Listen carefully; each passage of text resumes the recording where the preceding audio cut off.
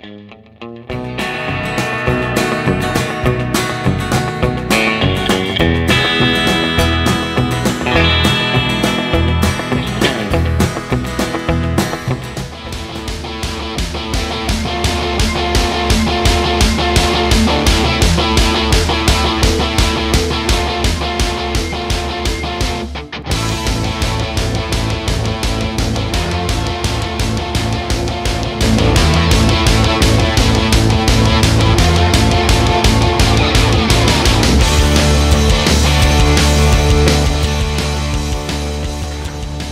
hello, Redneck Boat Guy fans. I promised you that I'd get you to David Baker's shop one of these days, and I just walked in for the first time.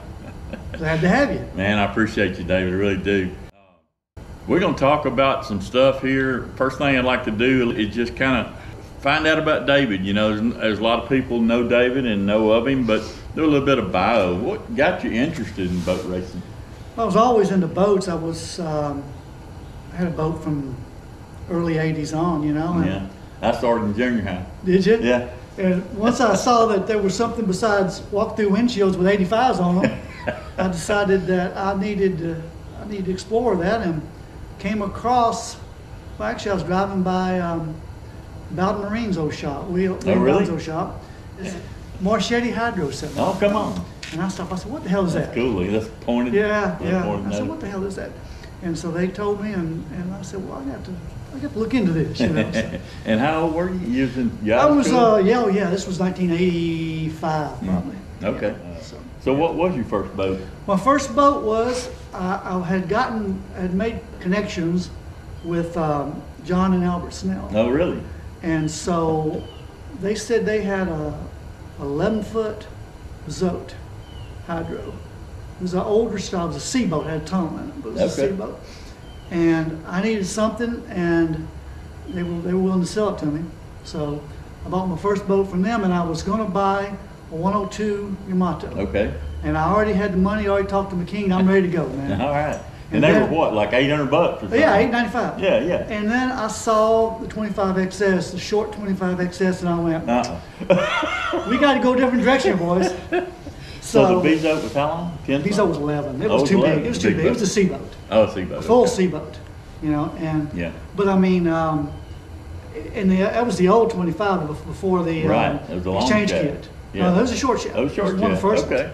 I bought it from Bill Holland Marine, and I ordered it, and I went down to get it, and there was this box about 8 feet long.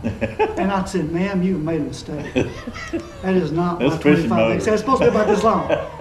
And she opened the box, and there it was, about that long, you know. But cool. That's the coolest looking motor I think Mercury's ever put out. Oh, I couldn't. I mean, I had gone to a few champ boat races, seen the Seabolds and people like that racing. Yeah. And it was just a miniature champ boat motor. That's and right. I said, well, I got to have one of these if I'm going to, because I didn't even know if I'd race them then. I just wanted to play with. And I said, well, if I'm going to have to sit here and look at something, I want to look at something that's cool, you know. So, yeah.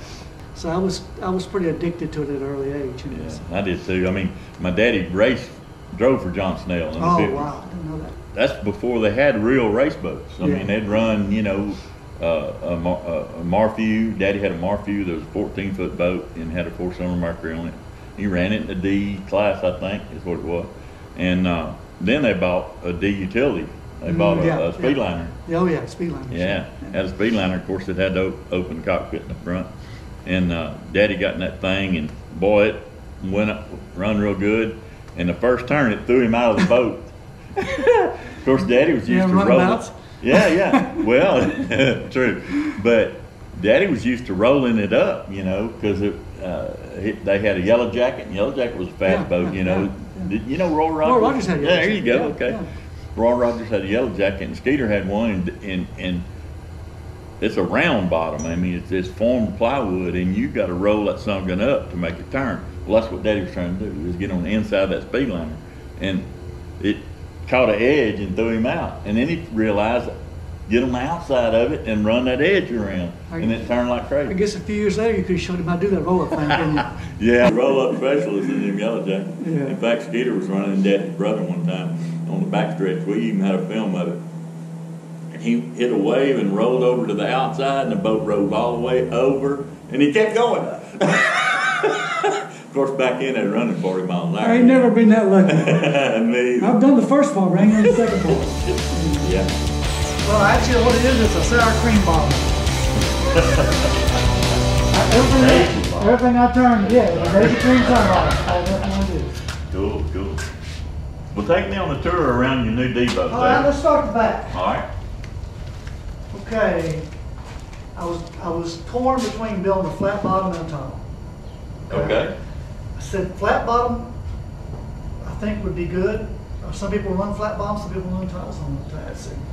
I said, well, I think I'm gonna go ahead and stick with what I know how to build, which is the tunnel. Mm-hmm. So I widened the bottom 36 to 38. Okay.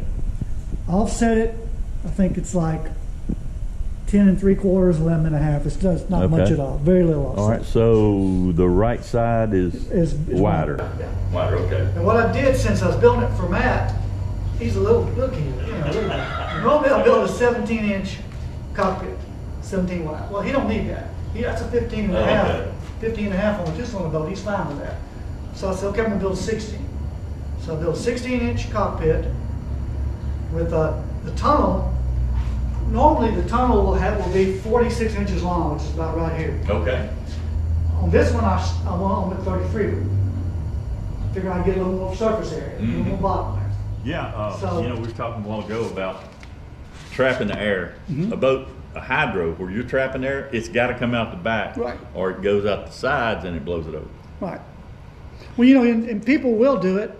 We'll cut the air traps back here Right. just to dump air before it gets to the back. Yep. And I've never had to do that because I've always been able to either adjust my settings or the engine heights or whatever to make it work. But Right. I think that's an idea that people use sometimes. I think it's a fix, though. I don't think it's a design. I think it's something you have to do if the boat's not working right. If you cut these off, to me, these make the back end of the boat lift a little bit. Sure they do. Because they hold that back end up. Yeah. If you cut these off, then that back end's gonna set down more. It's gonna It's set gonna drag down. more tail. Now, Right. you may need to drag more tail. I don't know. I like this. This is a safety mechanism.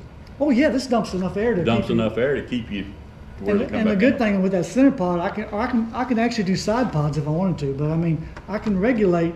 Say it's dumping too much air. I can come back in and add a 4-inch on each side. Okay, right. And it takes a lot of power planing, but I can plane it up to do that on Yeah, hardwood, and I can narrow this tunnel down to whatever I want it, And I've never had to before, but it could be that it comes down to I had to do that. Yeah. But I think the 38 bottom was just like unheard of for me because I've never built anything bigger than 36. Right. But I come back after 18 years and what's that two-cylinder boat? That's 38. That's 39. That's 40. I'm going. Yeah. And the thing is, a short course looks so like hell. But in the old days, it was true. The narrowed the silvers when I was running William. Yeah, right? right. He had the top end. I had the punch. Yes, with him a 28 exactly. inch bottom. But it comes down like you were said. You did the math, right? Yeah. It comes down to square inches. Yeah. So square inches of bottom on the water. Yeah. Will be 46 inches long, which is about right here. Okay. On this one, I went 33 with it. Figuring I'd get a little more surface area, a little more bottom there. So normally the rock type boat, which is what I copied, Yeah. would have a center pod in it like this. Huh? What's that for you? You think? I'm assuming to give it more bottom flotation or to give it more acceleration. I don't know. Yeah. But so Maybe grip. I don't know. I mean, it's another edge. I don't know. What I did was I used a little bit of math, and I went and measured the square inches of surface bottom Oh, right. on this boat like this, and the rock with the center pod, and they're almost identical. Okay. And I went, okay, even though some of it's a little more at the back, this is wider, 2 inches wider. Right. So I said, let's try that. So basically, it is it could be the greatest thing in the world, or it could be a nice bonfire. We don't know. No, with that kind of thought in it, it's going. It's going to be fine. You got enough boat experience.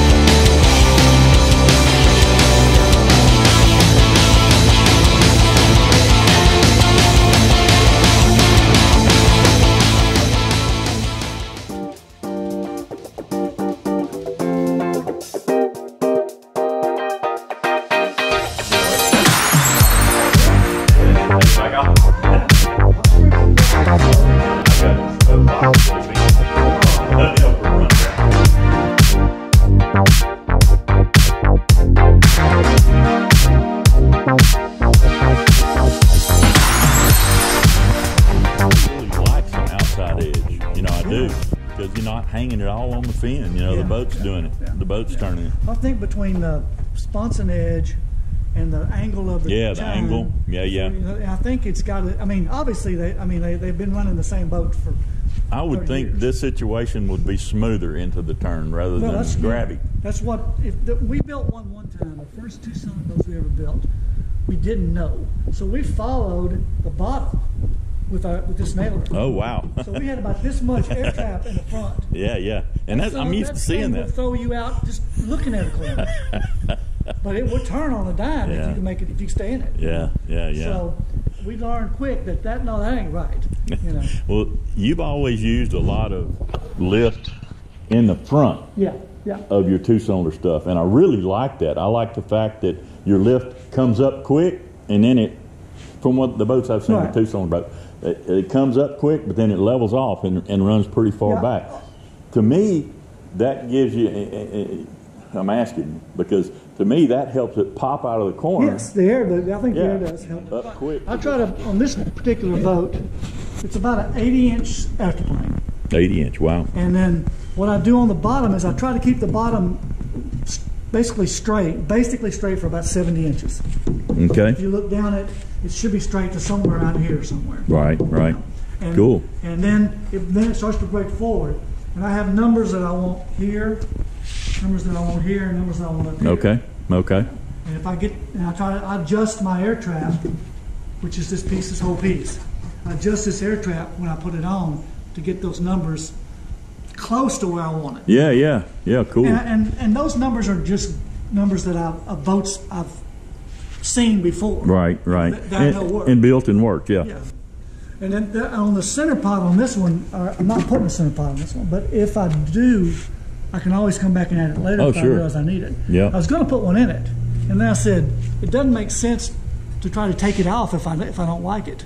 Yeah. It's much easier to add it on. Man, you could even, and I've done this, attach stuff, at the race course and try it. Oh yes. And then take it back off. Yeah. I've screwed some stuff to this boat here before. Yeah, I've got a box full of fins. Oh. For a runabout. And on a hydro, turning fins will make a good boat handle terrible if they're wrong. Yeah, I've been looking. All the APBA guys run kind of the same fin. It's tilted back and square at the bottom, and it looks like everybody runs them. Huge, deep fins. Yeah. I don't know if it's because they run short courses a lot or full fields. I don't know. Maybe the boats are a little flightier. I don't know, but I mean, I've been running the same exact fin on my two-cylinder boats. Yeah. And I'll probably start with the same fin on this one.